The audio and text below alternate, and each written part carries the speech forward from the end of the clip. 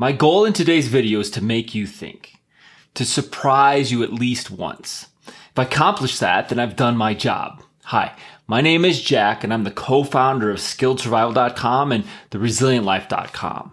And I've been sharing my survival and preparedness tactics and strategies online since 2013. So if you're looking for the list of the most critical prepper supplies, then you should make sure and start and check out my other prepper supplies video. That's not what we're talking about today, though. Today, I'm covering a bunch of supplies that most people are overlooking. Prepper supplies that you may have never considered stockpiling until today. These prepper supplies are in the nice to have category rather than the essential category, but don't discount them too much. They can absolutely help make life during a long-term crisis a bit more comfortable. Okay, before we jump in, if you like this kind of content, if you enjoy learning about these kind of things, then make sure and take a moment and subscribe to my channel. It only takes a second, and I got lots of new videos coming down the line that I think you're going to enjoy, and I don't want you to miss anything, okay? Let's jump in. Number 1, pet food / extra water. If you have pets of any kind, you should prepare with their needs in mind. Dog and cats are the most popular pets, so you should consider them if you own them. And you should stockpile some extra kibble as well. You also want to factor in how much that affects your water supplies. Small cats and small dogs tend to drink less than larger breeds. And if you own any sort of livestock, make sure you stock up on some serious supplies or have some backup systems in place for them. Here you'll see, this is one of the containers I use for our dog, Remy. He's a 65-pound chocolate lab. He's about 1.5 years, and he's an awesome dog. But in a crisis, I want to make sure that his needs are met as well as my kids and my family's needs are met. So we have these nice containers that we use to put his kibble in. This one's almost empty, actually, which made it less heavy to carry. We have several of these, and we try to keep them stockpiled. So we rotate his food to keep it fresh. So we have them in a line, and we'll use one, and then use the other, and then use the other, and we'll keep filling the first ones up. So in a crisis, we'll have quite a bit of food for him, and we try to stockpile a little bit of extra water. We consider him as part of our family. So we normally would say we'd have 4 family members, and we try to stock 1 gallon per person per day. Well, we'll just go 5. We'll go 5 people, 1 gallon per person per day. Then we know we got our dog covered as well. So we also have some fish, so some extra fish food might make sense, or what have you. It depends on your pet, depends on your situation. But for loved family pets, if they are a concern for you, make sure you consider them in your preparedness.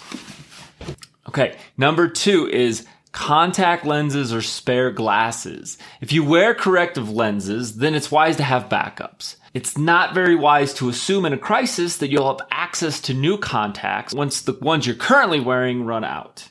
And if you wear glasses, it's not a bad idea to keep a spare in your prepper supplies as well, just in case. Why? Because in a prolonged crisis, poor eyesight could become a major disadvantage. I know I couldn't hit the broadside of a barn with a firearm without my contact lenses or glasses on.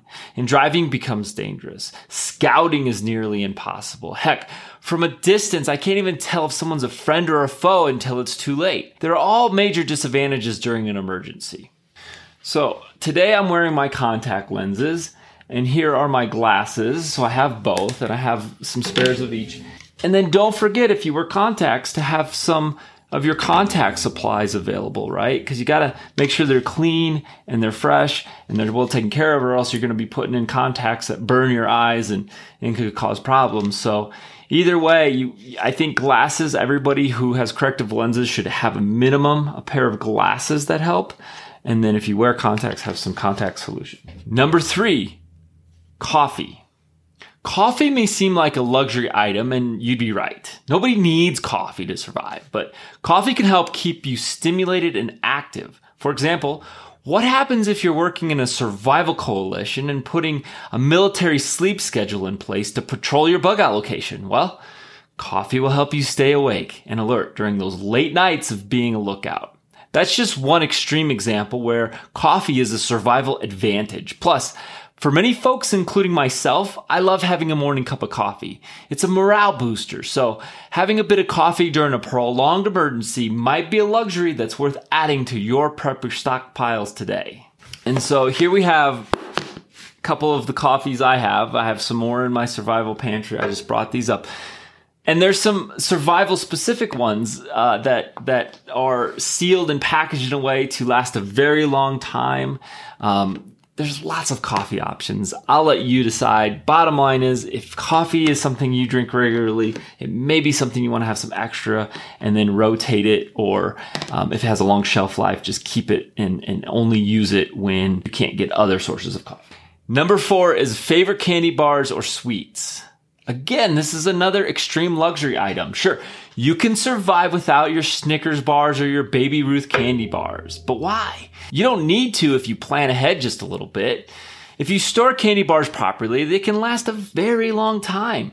Or you can just buy some extra and start doing a bit of a rotation, always maintaining a fresh supply of candy at the ready, just in case. Now, don't go overboard and realize in a worst case scenario, you'll probably want to ration these as much as possible, but having a small taste of a favorite treat can be a major morale booster when the world is a scary place.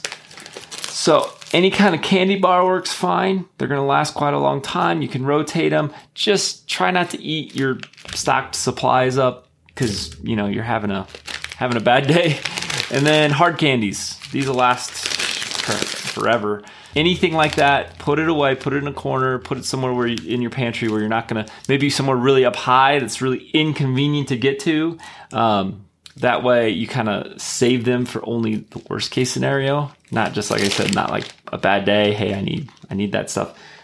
And I'm guilty of it too. I snack and eat sweets when they're in the house. So you got to kind of be strategic on how you maintain those so you don't go overboard and consuming a lot of candy just because you have a huge stockpile of it. We all know at Halloween, when you get the candy for the kids, man, we gotta buy it like the day before, because if you buy it a week or 2 weeks before, it's gone and then I have to buy more. So be very careful with candy. Next, number 5 is good books, puzzles, board games, and toys. In a prolonged crisis, I'm talking about several months and years, there's going to be some very boring days. There could be a lot of sitting around at your bug out location, your bunker, or your home. Folks overlook this because we think that in a crisis, we assume there's going to be a lot of fear and a lot of action and a lot of things happening. We can't imagine sitting around doing nothing, but if there was a nuclear explosion and you needed to hunker down for a month or two until the nuclear fallout cleared, well, that's a lot of hunkering down. You'll need a way to pass the time without going nuts. I'm talking about books, puzzles, and board games that you would be okay enjoying several times if necessary. And if you have kids, toys with tons of replay value are the most resilient.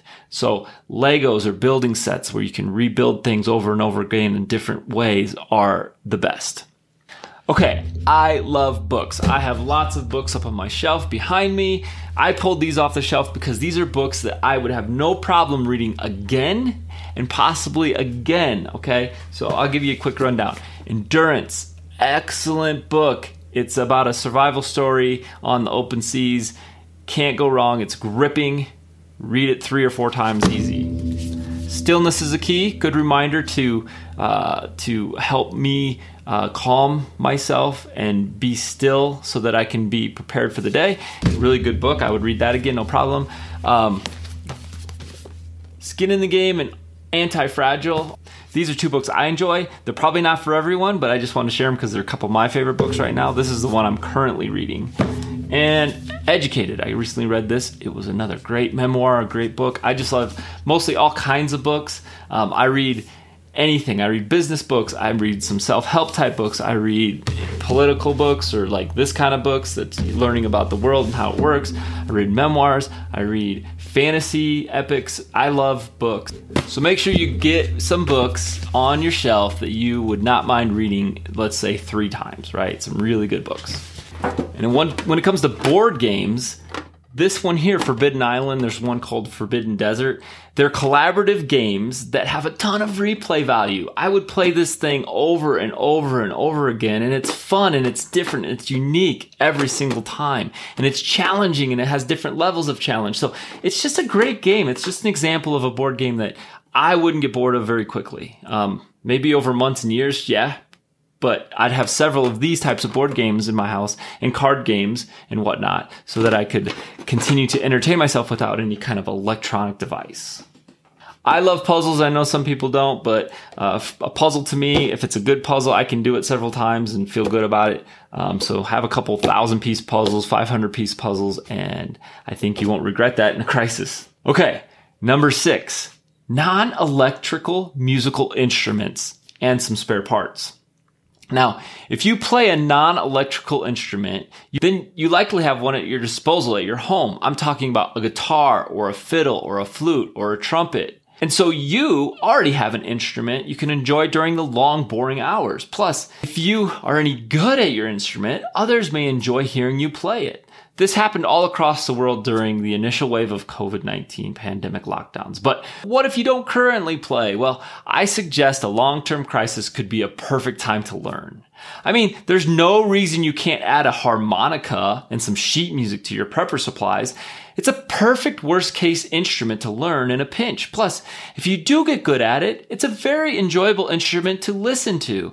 And it's so easy to take anywhere if you have to bug out. It's small, it fits in your pocket. And if your instrument has parts that wear out, such as guitar strings, then you want a nice stash of those in your prepper supplies as well.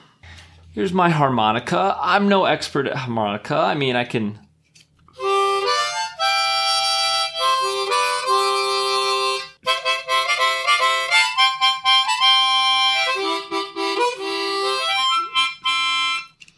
So there's some harmonica and guitar. And here's one of my guitars, okay? And so you have a guitar.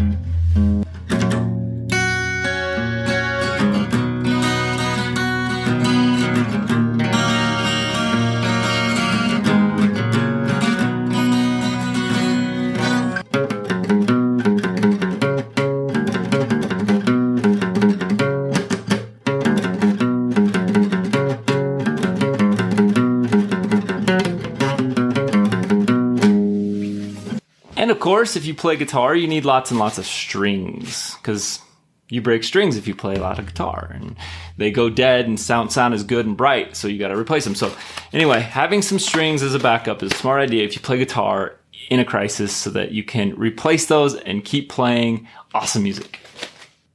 Number 7, gas mask filters. Having a gas mask is great, but only if you have an ample number of filters to go with it. A gas mask becomes a silly Halloween costume mask if you run out of filters.